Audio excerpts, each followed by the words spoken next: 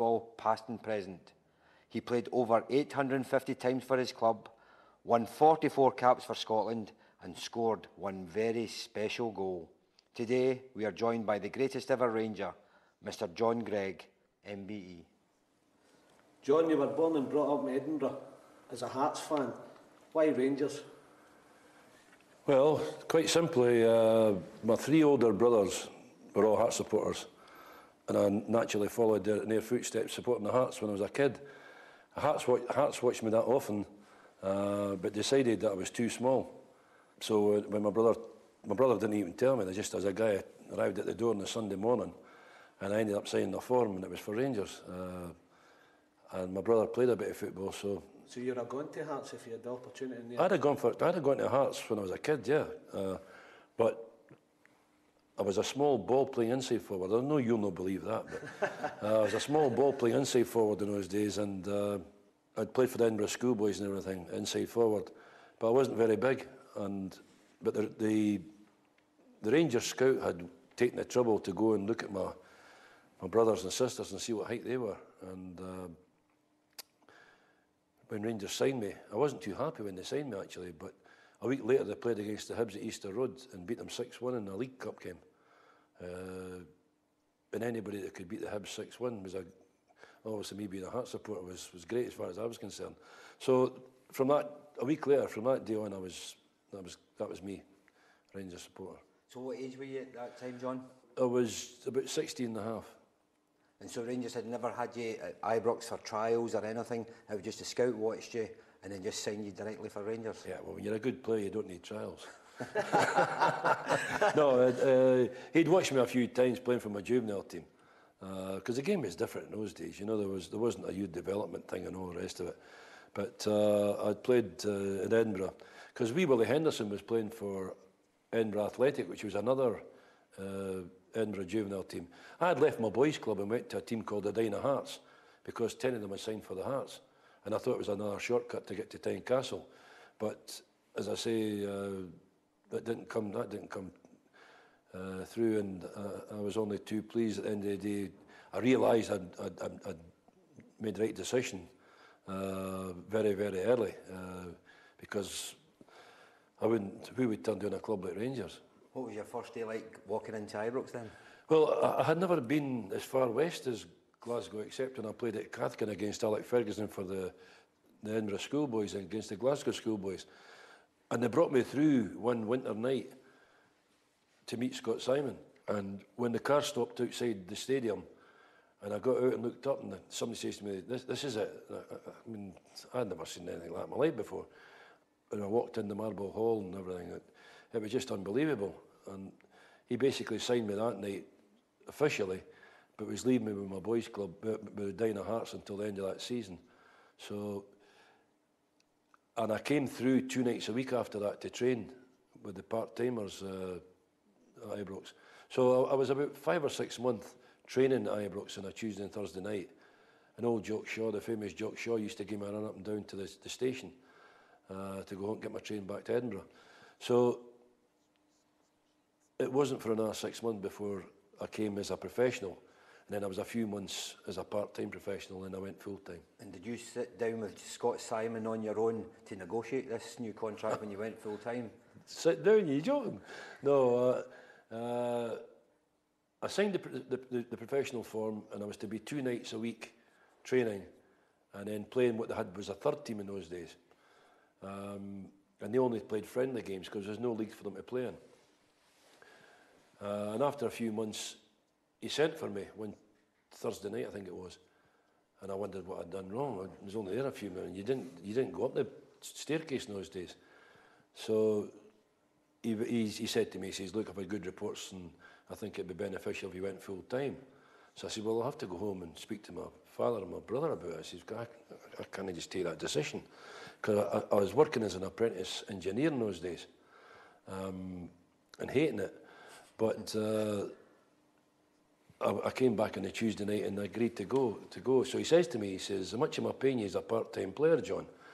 I says, £6, boss. He says, how much are you getting as an apprentice? I says, £2, 10 shillings, £2.50.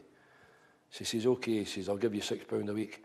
So I basically went from a part-time player to a full-time player for an additional 50 pence a week. So there was no negotiations at all, you just accepted what... Yeah, well, I didn't negotiate, no. I beg your pardon. Before, when I was coming professional, he handed me two £10 notes as a sign-on fee.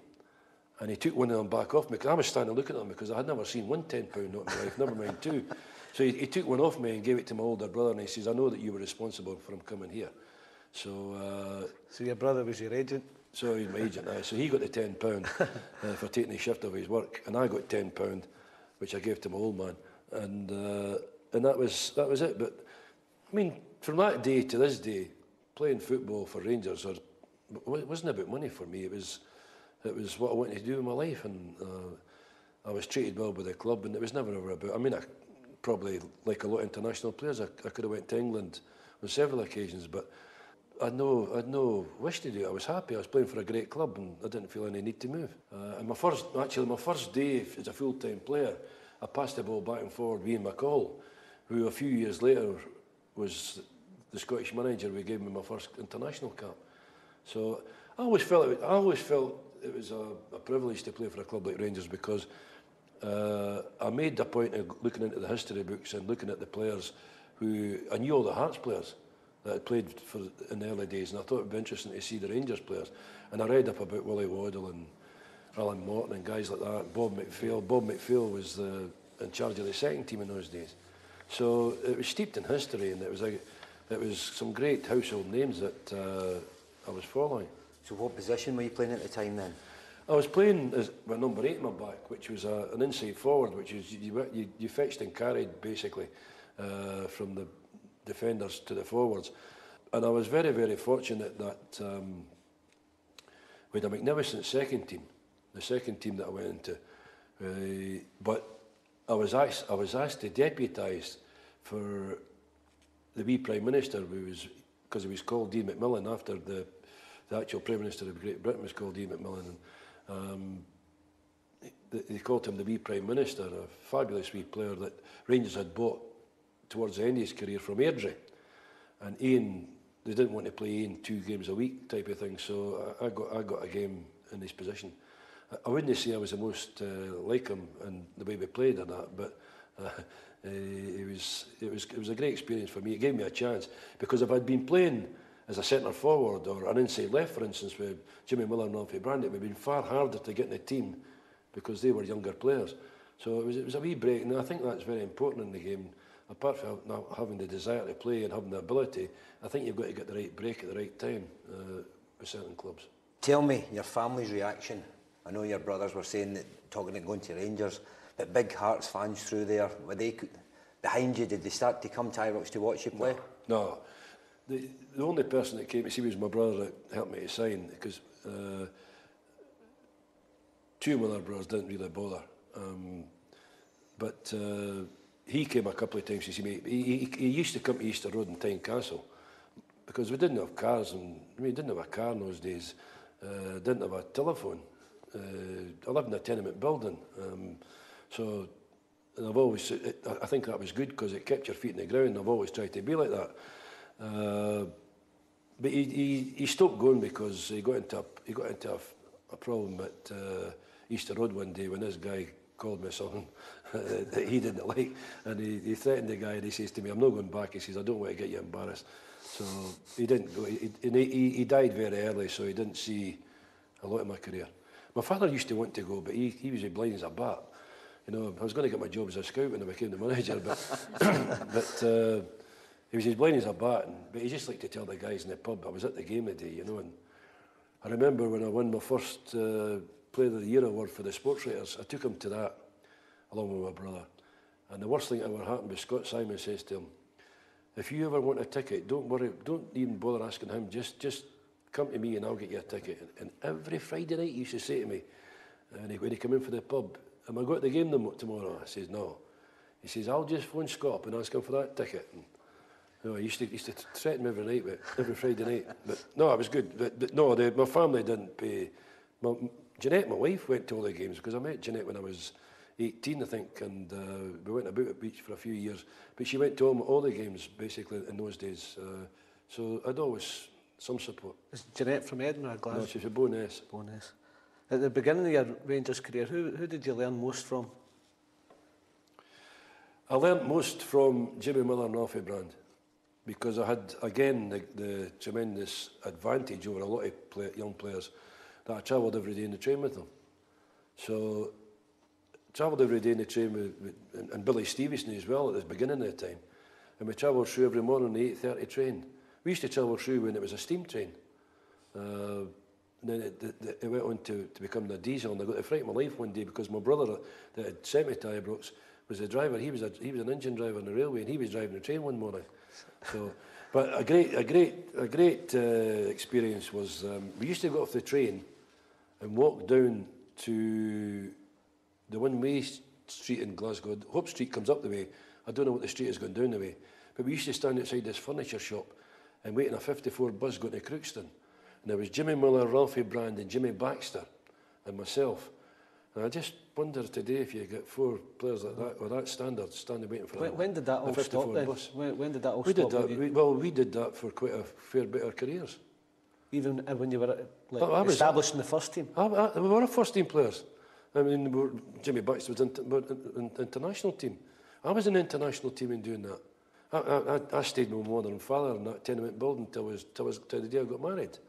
And by that time, no fans were giving you any hassle at all, no? I mean, well, we had 1 or 2 wee skirmishes in Queen Street Station once or twice when Jimmy Miller in particular was a bit hot-headed, and they chased a guy all the way down Buchanan Street and kicked him up the backside, you know. Because the guy says he was hopeless and that, you know, but Jimmy caught up with him. And, I mean, nowadays you get put in jail for it. Doesn't it take him much, does it, saying he's hopeless to him and that's him reacting? Oh, Jimmy flared up. Jimmy was my best man at my wedding, so I knew him better than most people. But if you did things like that nowadays, you would get jailed or about sensational news in the papers or something. But no, the worst experiences, well, not the worst, probably the most intimidating ones was, in those days you used to run special trains to the games. And invariably, if we got off the train on a Saturday going to Ibrox, there'd be a train going to maybe Dunfermline or Edinburgh with the Celtic supporters on it. And there used to be hundreds and hundreds of Celtic supporters in Queen Street Station. And Jimmy used to say, we're not going round there, just walk straight towards them. And the party let us through, you know. We got a few insults, but... What was your first Old Firm game, John? What was the build-up to that? I think my first Old Firm game was a New Year's Day game, when I was quite young. And I'd been injured and not playing in any of the teams for about 4 or 5 weeks with a bad back.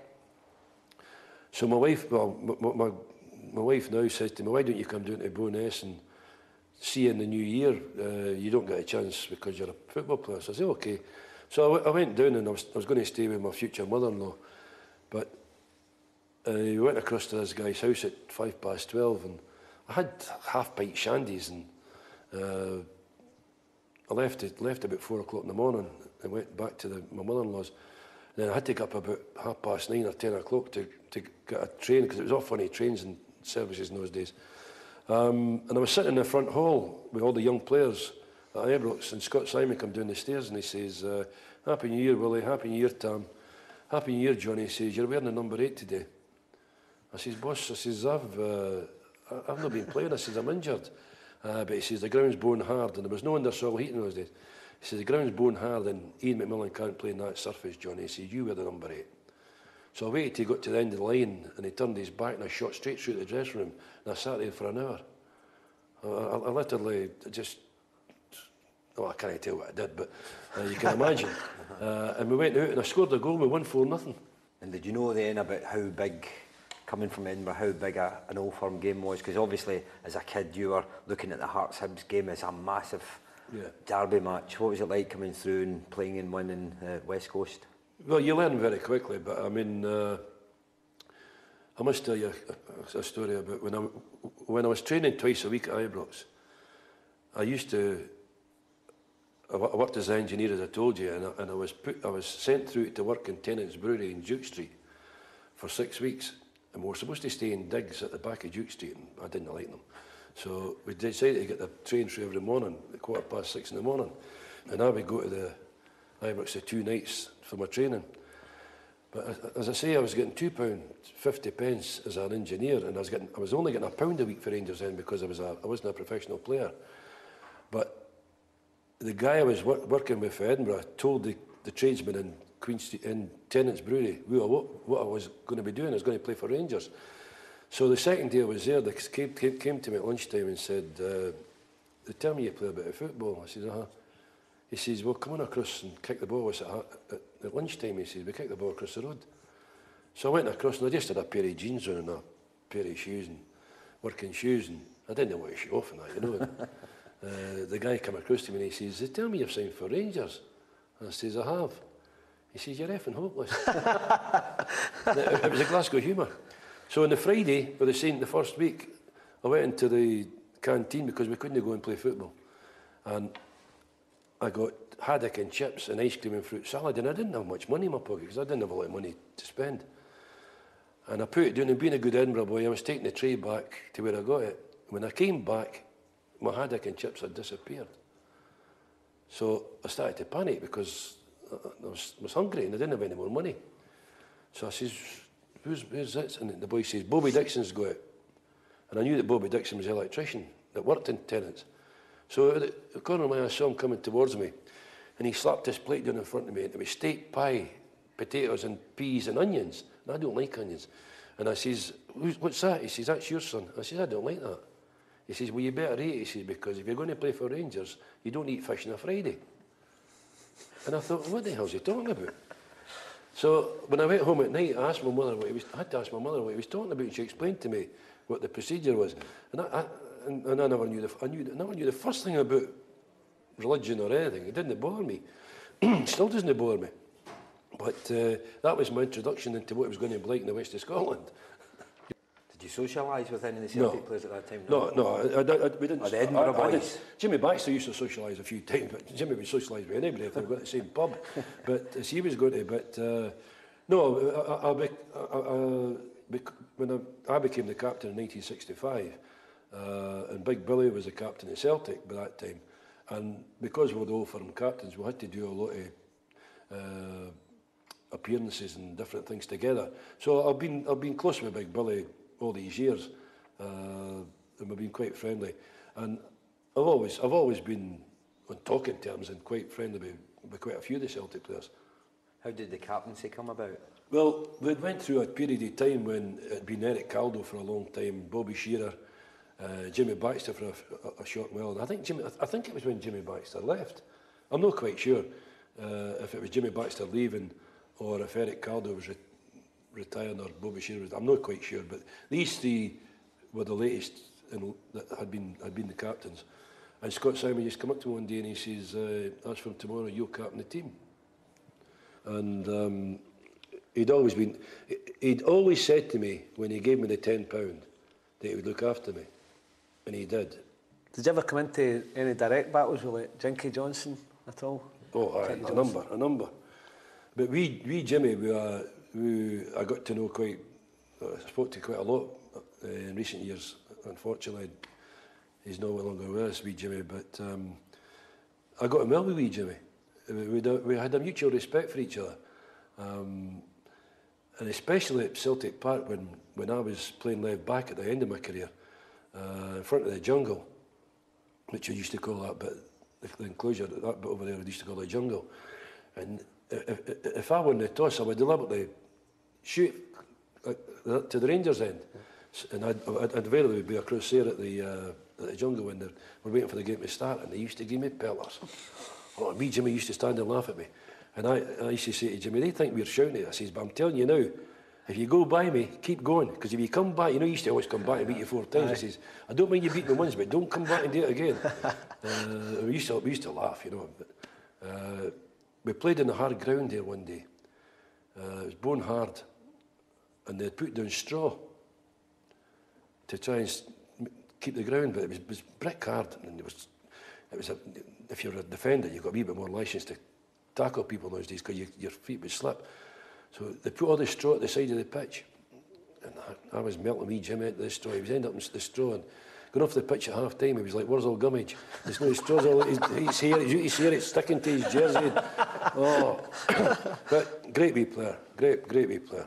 Yeah, he always said he was crossed a good ball, but you crossed a good winger. That's right.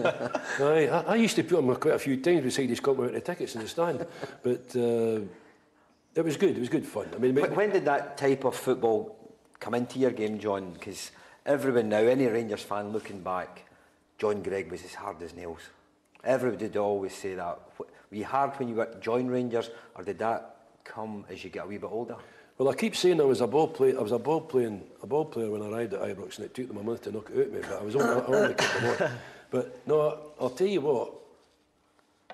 I can't really blame Rangers for it for changing me, because when I played for my juvenile team, we had a guy that ran the juvenile team who he was actually a Hearts scout for a long time, an ex-player he was as well. But he used to say to me when I played against Willie Henderson's team, I'm going to move you from inside forward today back to right half to mark Alan Gordon. Now, Alan played with the same team as Willie Henderson, and Alan was a big, tall, slim guy like he still is, and he was good in the air, and he scored a lot of goals at juvenile level. And he says, I want you to sort them out early doors. If you sort them out early doors, I'll give you 30 bob, £1.50. Well, £1.50 was nearly what I was getting for a wage as an engineer. So I think that's where it started. He says, I'll give you a lift home in my car. He had a big Jaguar. So I think that's maybe where I got this aggressive style of playing. To be fair, mate, I was a bad loser, so I wanted to win every game. So, and then when you went to Rangers, when I went to Rangers, you had to play 100%, or you wouldn't have been in the team anyway, any of the teams, because there was a lot of competition for places in those days. And if I stood back and look at it, if I was standing back and looking at it now, how could it not rub off a wee bit in me with playing in front of somebody like Harold Davies and Bobby Shearer? I mean, something had to rub off of me, because I've never seen a winger go down there against these two in my life. I mean, they were as hard as nails, pair. Staying on that, I remember you told me a story, John, about John Blackley, and you said he was the only one that ever really did you and got away with it because you never got a chance to get him back. He got me in the semi-final of the Scottish Cup at Hampden. It was about a week before we played Bayern Munich in the semi-final of the Cup Winners' Cup when we won it in '72. And he caught me in the turn and he whacked me. What I was angry about was I went to watch him play, in fact, as a kid, because my nephew played with the Hibs when they were youngsters. And I knew John well, and he's probably quite right because I had done it to him. But he went away to Newcastle. I never got the chance to get him back. But he's a hard player, John. Aye, hard player. Going back to your reputation of being hard, was there anyone you'd look over your shoulder and just always be a wee bit wary of, or did you feel as though? Everybody. Yeah. I mean, everybody. I mean, I could never.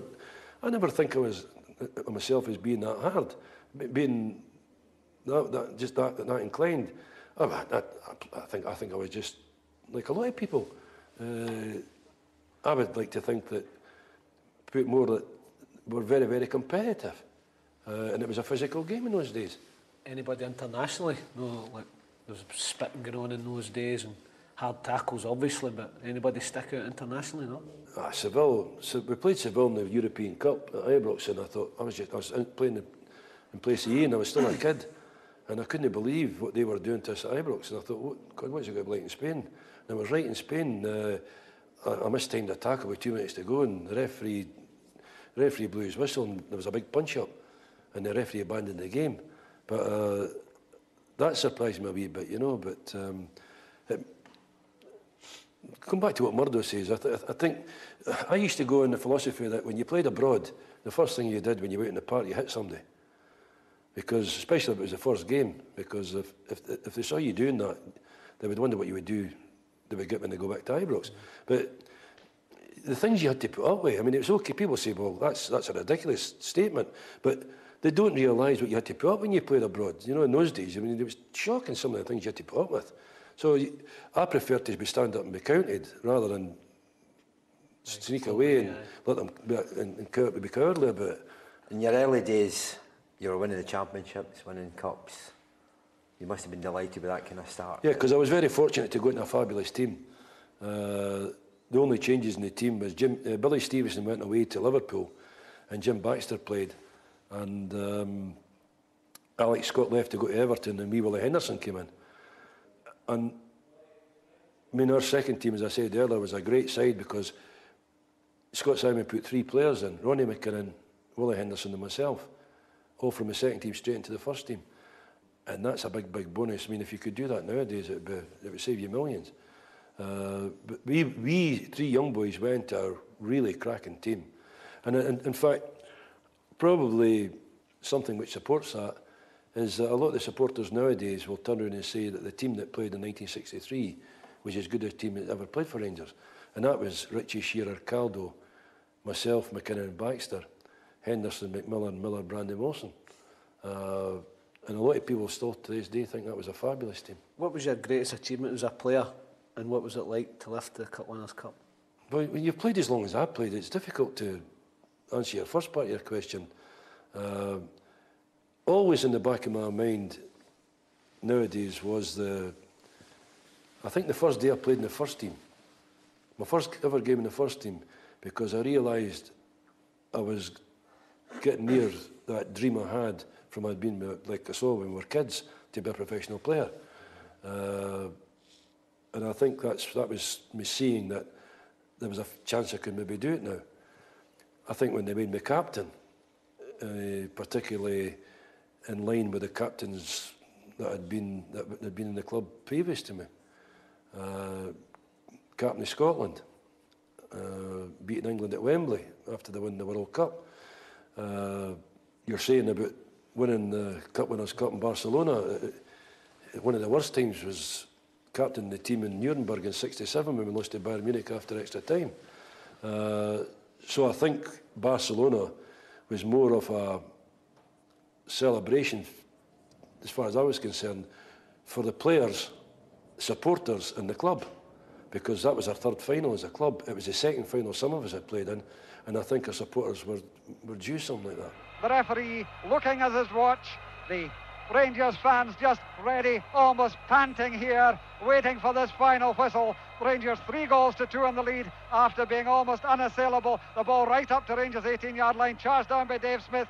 Dave Smith hard into the Russian half, too hard for any Rangers player to catch. It runs right through to the keeper, right outside his goal area. He goes, and it's all over! It's all over, and the invasion has started as the Rangers fans come dashing onto the park, and the players have to scamper to get off it. And now the park is... When I got into the Rangers first team, I'd been in the club a year or so, and I knew what it was like, I knew the expectations, I knew the kind of player we were playing with, and I knew how big the club was.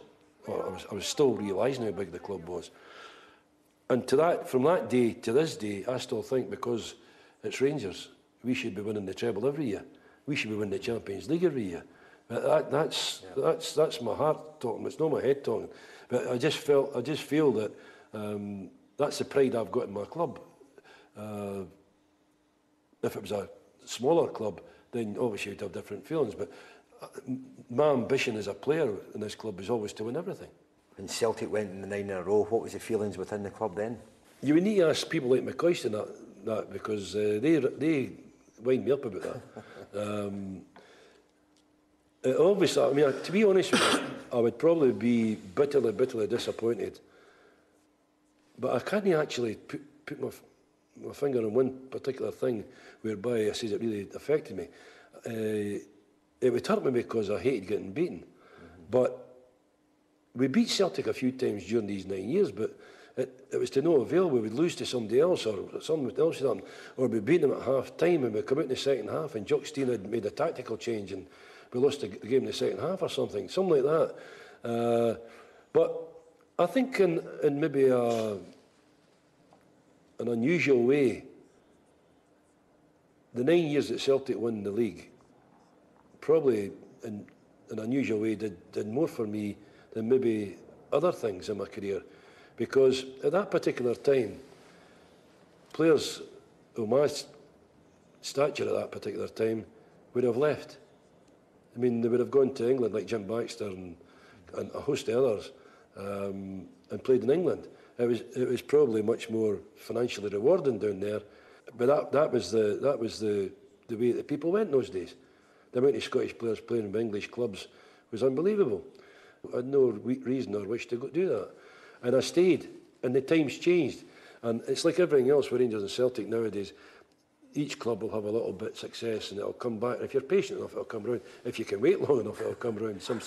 But it seemed a long time then. During the 9 years, did you ever feel, when's this going to end? No, because I felt it way down the next game. The following season, did you feel, well, we'll win it this year, we'll win it this year? No, to be honest with you, I couldn't tell you. But I would assume that the way I was, it would only last to the next match. Because I would think that the next match will change it all. We'll beat them and it'll change again. But it did make winning after that all the sweeter. You come back. Yeah, we came back and won our 2 trebles or something, yeah. But it made it all the sweeter, I think, after that. Because sometimes you've got to see the other side of the coin to appreciate the good things in life. As Billy touched on there, he was talking about Barcelona. Recently you had the trip to Barcelona with all your old teammates. How was that? I think it was great for them. I'd been back a few years ago doing a video, which they asked me to do. So I'd been back to the stadium, but 11 players won that game that night, not me. And I always felt that I got a lot of publicity because of my beard and all the rest of it, and, the game. And I always felt that because of the antics of the police after the game, the rest of the players never got the recognition they deserved for that. They never probably got the personal enjoyment out of it. Because I went away to a room smaller than this and got the cup. So it was very nice actually to walk up onto the park the other night there in Barcelona with the rest of the guys. And there was quite a few supporters in the stadium. And it let the guys, it wasn't the same as 72, but at least it was a little bit for them. And I was pleased for them. And they thoroughly enjoyed it, they thoroughly enjoyed the occasion. Voted the best ever Ranger. How did you feel when you get voted? Very humble and slightly embarrassed, to be honest with you, because when they started that competition, I thought, what a load of rubbish that is. And we were in Parma.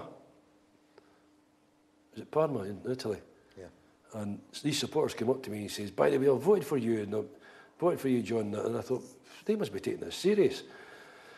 Anyway, the humbling thing for me was that, as I said earlier in this interview, there was guys in this club like, just to name a few, George Young, Bob McPhail, Davy Meiklejohn, Alan Morton, Willie Waddle, Jim Baxter.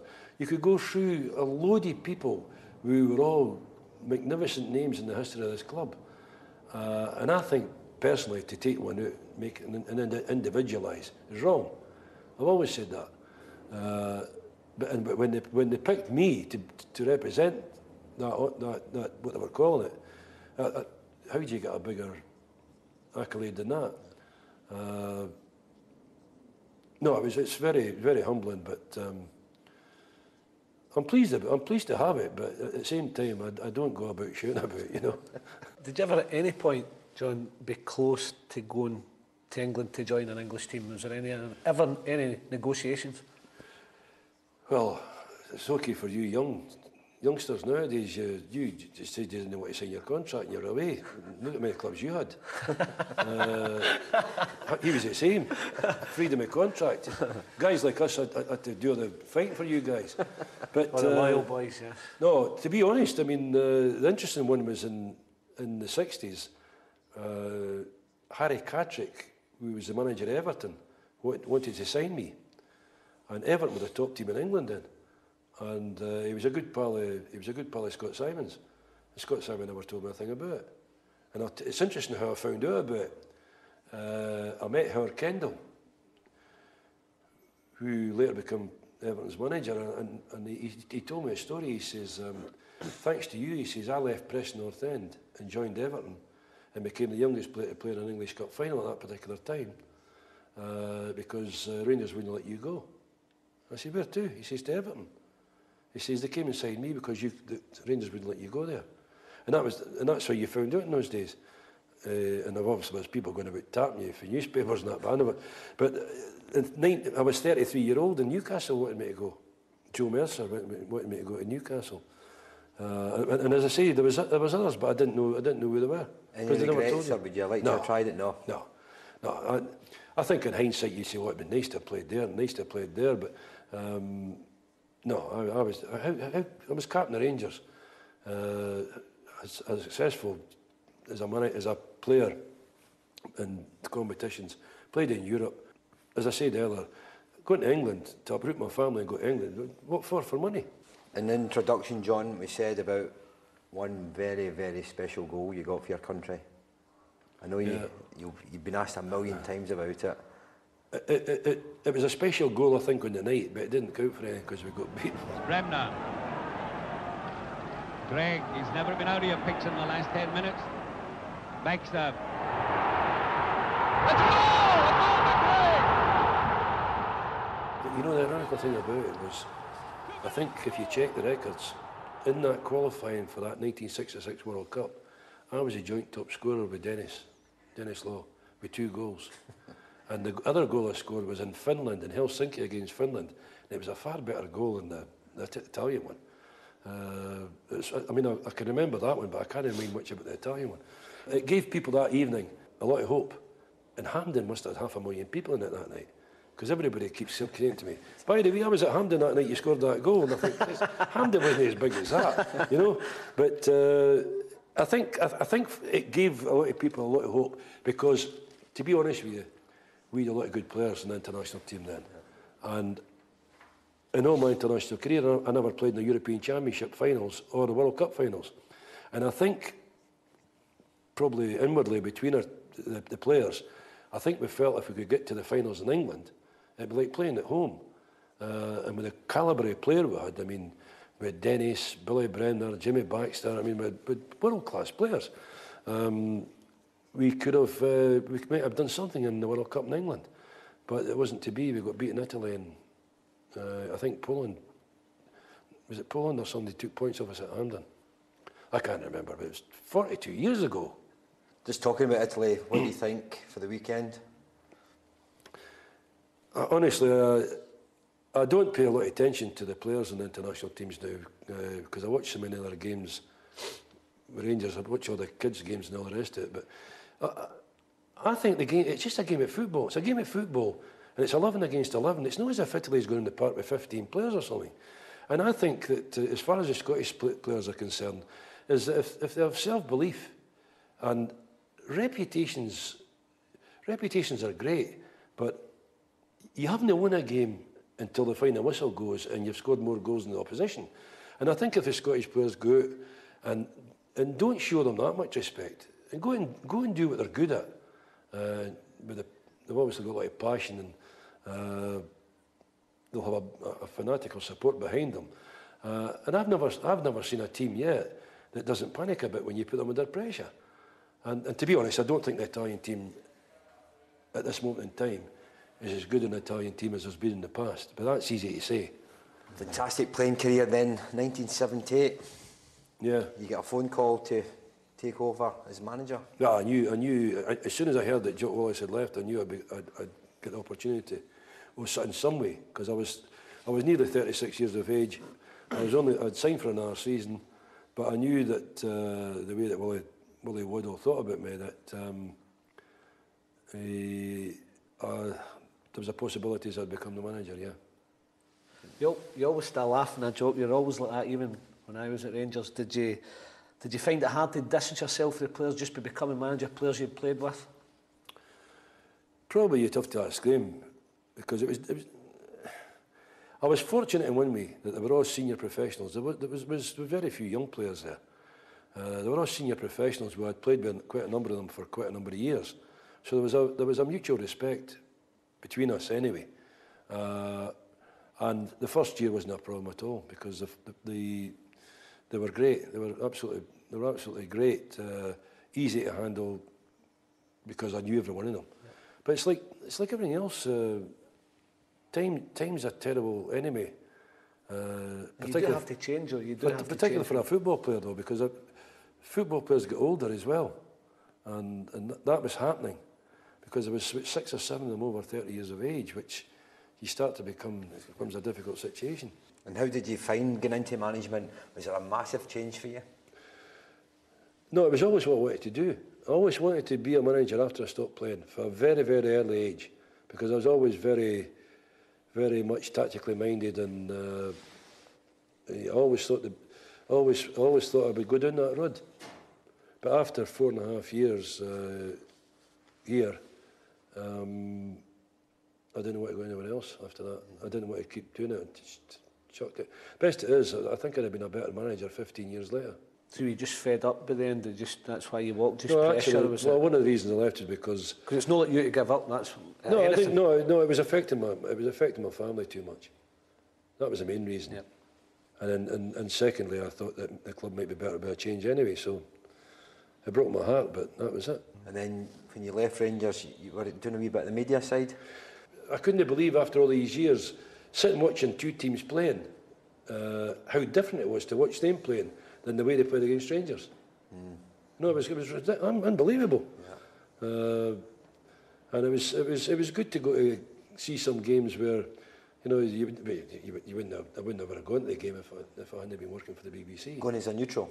Yeah, good. Yeah. Just looking at the game and appreciating good players, and appreciating the tactical side of the game that the different managers had. And did you think you were learning more than just sitting as a side and just enjoying the? Well, I had to learn because I had to educate Dougie Donnelly on the TV.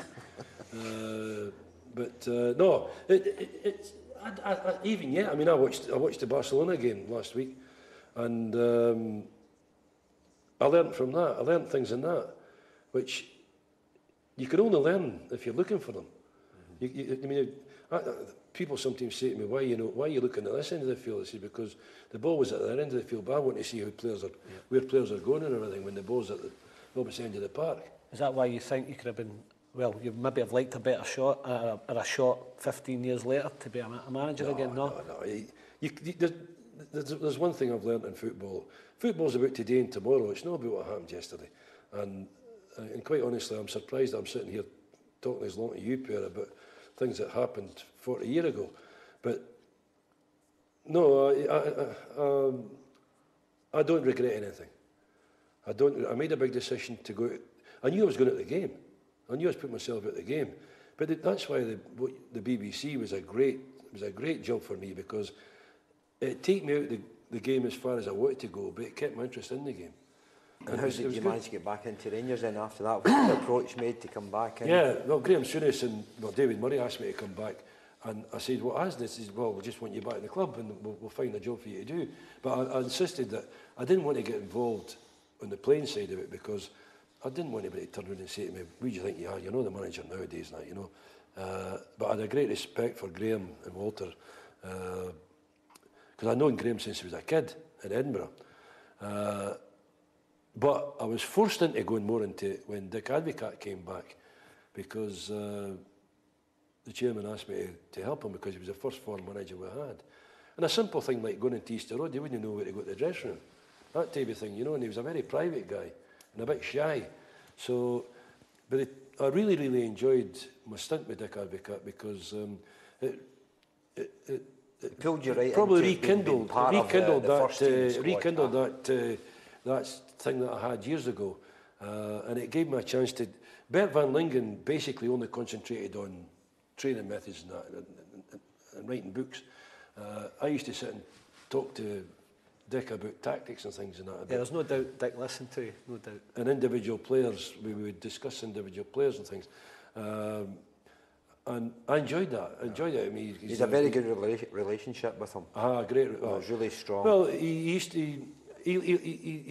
used me a lot, and it was easy to work for him because he gave me a lot of respect, and he worked his socks off, you know. You learn from everybody, you know. You had discipline throughout your whole Rangers playing career with some tough managers. Oh yeah, and Jock Wallace about the place as well. And who would you put? Who was the strictest of them all? Well, there's no doubt about that. Willie Waddle. Yeah. But I mean, Jock wouldn't speak to you. Jock used to hit you. I mean, Jock just used to throw you against the wall. But Willie Waddle was this. I mean, I was speaking to the boys last week, and they would say we go up to his office when they end their contract, and you guys will understand this, but at the end of your contract, you go up, and the manager would say to you, right, your contract's up. What do you think? And you would say to him, well, I think I deserve a rise. And he would wait about a minute before answering you and say, well, just shut the door on the way out. And that was it. And he'd be signed for the next day. And then eventually we'd say to you, well, there's what you're getting. Sign it. Yeah. Oh, Willie Waddle was hard. He was the strictest. Who was your favourite manager? Them all. Well, I had a real affection for Scott Simon because he was the guy that signed me. I was bitterly disappointed about the way that he got sacked. And he took me to the station the night before, the night he got sacked. I was in a quiz ball thing in Glasgow. Davy White came in. I learnt a wee bit about Davy because he was a younger manager for a different club. Willie Waddle, Jock Wallace. And I had several managers at an international level. We went through a few managers at international level. In fact, I went through a right few. Jock's team was obviously a different class. I mean, Big Jock, you're talking about the Italy game. That was the first time I'd ever played right back. And Big Jock says to me, he said, I want you to play right back tonight. And he made it quite simple. He just wanted me to attack because I had this attacking sense. But Big Jock was a good manager. I'll never forget the return game in Italy when he spent an hour going over tactics the night before the match was.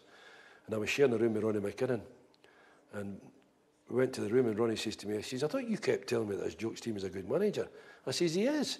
He says, a good manager. He says, how the hell can he play a centre-half with a number 9 in his back? big Jock played Ron Yeats with a number 9 in his back. No, I said, the number doesn't matter, Ronnie. Oh. Going back to you being a manager, John, would you have loved to come into Murray Park? We're here today, but would you have loved to come in here and had these facilities as a manager and a player? I think anybody would. I mean, especially here in Scotland, these facilities are second to none. Even in the last 18 years since I came back to the club, the first teams trained at places like Jordan Hill College and the rugby ground and Steps University place, which was never their own. But I think for the what would you say, the standard of the club here, you know, every European club that comes here, I would offer them this as a training facility. Because some of their players will come here and their eyes are open wide. Because you never know when you want, in this day and age, when you might want to buy one of these players. So you've got a great facility showing them it. But I think basically for our first team, they've got the facilities for the first team is fabulous. But for the kids, I mean, the kids come in here at 10 o'clock, at 10 years of age, and they walk into these facilities. I mean, they must think they've landed in Disney World. We're talking about all the strong leaders within the club. Your chairman, how's your relationship with Mr. Murray? Fabulous. The chairman has been absolutely magnificent to me. Not only in bringing me back to the club, but in the way that he's looked after me since I came back. There's nobody could have done any more for me than what he has done. I've got the greatest respect for him in every way. And not being who I was or that, but I think it's a pleasure to work for the man, the way he treats you. Yeah. You know what it's like here. If you lose a game, you're only one game away from a crisis, the old firm clubs. But I can understand some of the comments it's made by people about the chairman. I don't think that a great deal of supporters will realise how good he's been for this club, and they won't realise it until he's away and it'll be too late. I mean, the amount of times that he's done things for this club, I've seen it firsthand, it's been unbelievable. Unbelievable.